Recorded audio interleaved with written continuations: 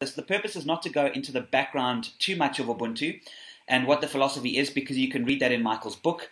You can get it from the ubuntu.org.za website.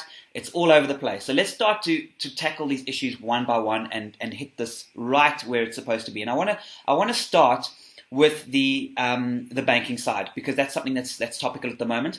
The TV commercials talk about the People's Bank. They talk about this ability to be able to fix a broken money system.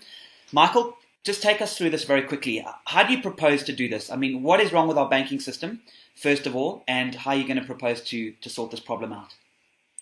Thanks, Scotty. Before I launch into that, I just want to pick up on one little thing, just to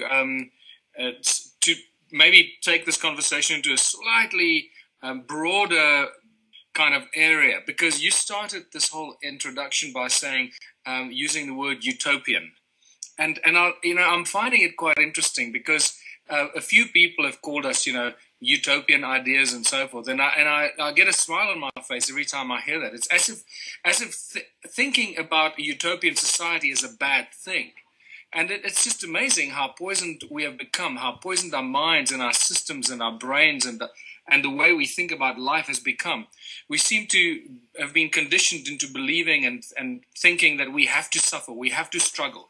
There is no prosperity for humanity. We have to have hard lives and live in misery and somehow just survive from month to month. And utopian ideas are something so far-fetched that we'll never attain it. Well, I believe the opposite. I believe, and this is really fundamentally what everyone that is in the Ubuntu movement globally in more than 198 countries now, and now in the Ubuntu Party in South Africa, I do believe that all of us firmly believe in the fact that people and living, breathing human beings should live utopian lives of abundance and not scrouge around and live in misery from month to month and week to week, just somehow surviving. So yeah.